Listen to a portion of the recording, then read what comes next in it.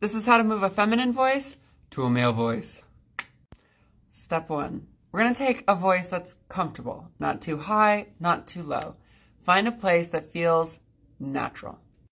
I then want you to take this place, and I want you to put vocal fry on top of it. I want you to slow the rate of air down. You're going to start to notice the pitch start to fall. You're going to let this pitch kind of go down with the vocal fry. Eventually, you should end up somewhere right about here.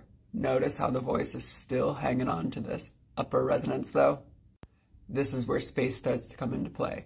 You need to take this space and open it up just a little bit more. When that open space exists, the voice has a depth to it. Then, you need to take this kind of sound and make it very monotone. More monotone than you think. Follow me for more tips.